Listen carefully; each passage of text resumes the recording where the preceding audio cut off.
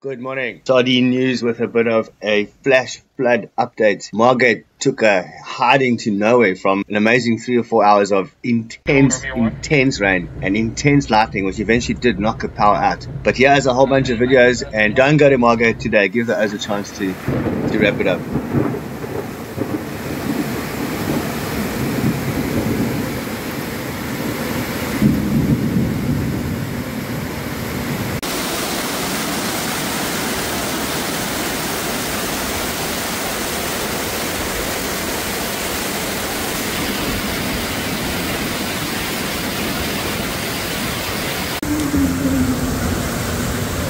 That car's going to end up on the river, in the river, or in the sea.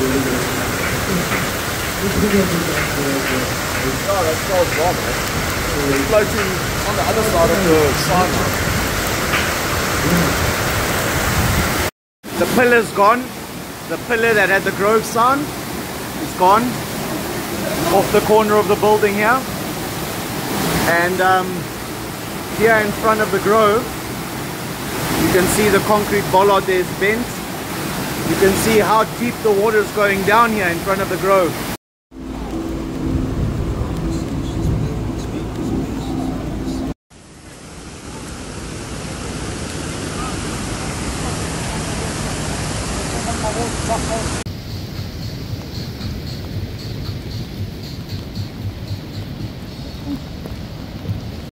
Yes.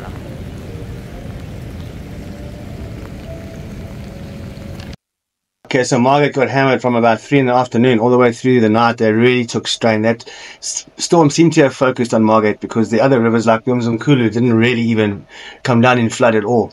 But the main thing is, don't go swimming in this water. This is the water that carries, unfortunately, sewage, and the sewage is not treated because of load shedding all these years. And the stuff that's in that sewage is the drugs that people take.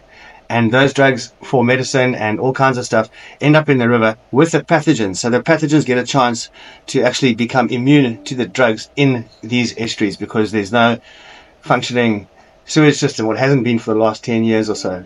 I know load shedding has stopped now, but still, do not go swimming. All right, now we're just going to have a look at the aftermath, how this all turned out. So die rolbaan hier langs ons. Bome ontwortel.